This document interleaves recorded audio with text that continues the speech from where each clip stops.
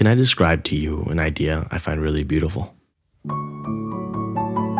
It's an idea that has helped me in my moments of existential questioning when I wonder if anything I do or believe has any meaning, and the absurdity of the world makes me feel like the ground is falling beneath my feet.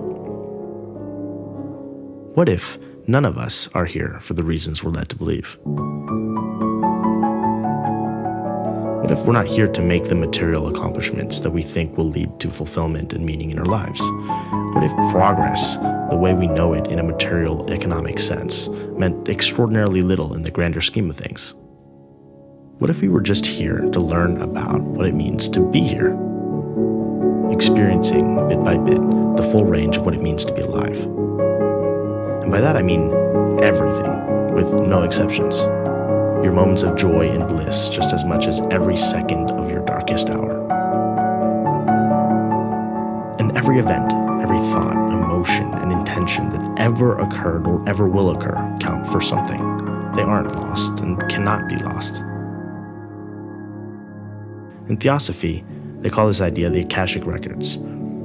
It has been referred to as the mind of God. I like to think of everything being stored in our collective consciousness, in all of us, in everything we do and create. We're more connected to each other than we might think. And what if the mechanics of this were something that resembled reincarnation, but not in the two-dimensional, cartoon-like way you've been taught to think of it?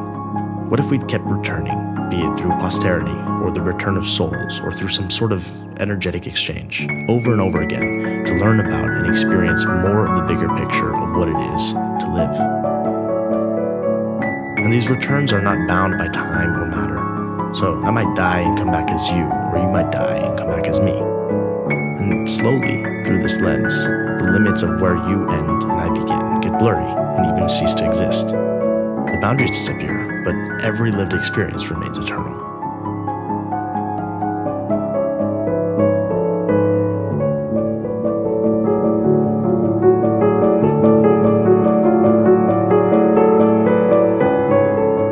What if the only reason we see beginnings and endings in the way that we do is that we are stuck in the illusion that we are separate? And so, in other words, it all matters. It all counts for something. You're not lost. You can't be lost. You can't possibly screw up, even if you tried, even if you wanted to. You're here to be doing what you're doing. There is no right or wrong, good or bad, time wasted or not wasted, just consciousness, lived experience, that thing that we're all doing right now. And our slow realization that perhaps we never left where we came from.